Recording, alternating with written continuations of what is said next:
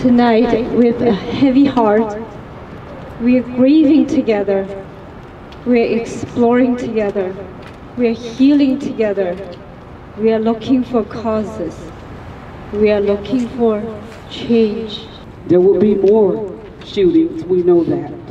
But we will not be quiet, we will not shut up, we will not stand still. We are saying enough is enough. We're going to stand united to ban assault weapons in this nation. We're going to stand to ban assault weapons and weapons of mass destruction in this nation. Each one must reach one and teach one that violence is not the way.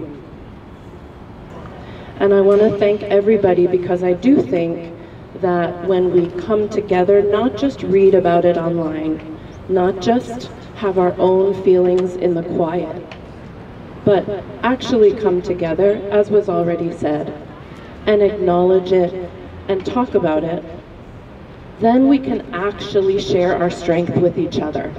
Not just find our private way to stuff it down or face it, but to actually share strength so that we can find hope together.